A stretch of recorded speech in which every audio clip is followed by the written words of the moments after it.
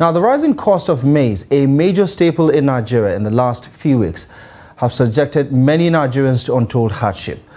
The price of maize in Katsina State has hit 43,000 naira per 100 kilogram bag, while the price of other products like millet and corn remain unchanged. From Katsina, Abdullahi Amadi reports.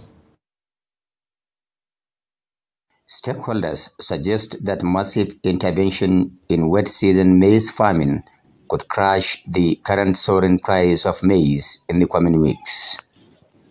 Maize Farmers Association sourced for subsidized fertilizers, herbicides, pesticides and other farm inputs to support its members to plant more maize to attain food security.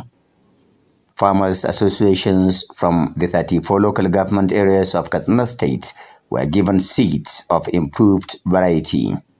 To make our contribution for building a robust economy and as outlined in the Policy Advisory Council report of this administration, eradication of youth restiveness, which includes the ugly trend of kidnapping for ransom, banditry and other social vices affecting the country.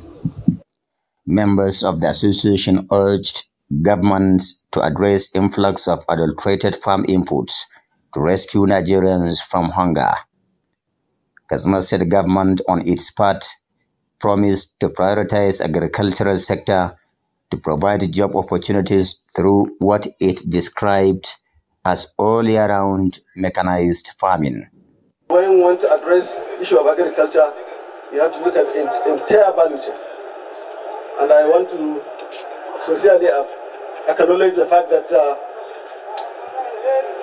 what Maize is doing today is in line with our agenda of transforming agriculture with its value chain.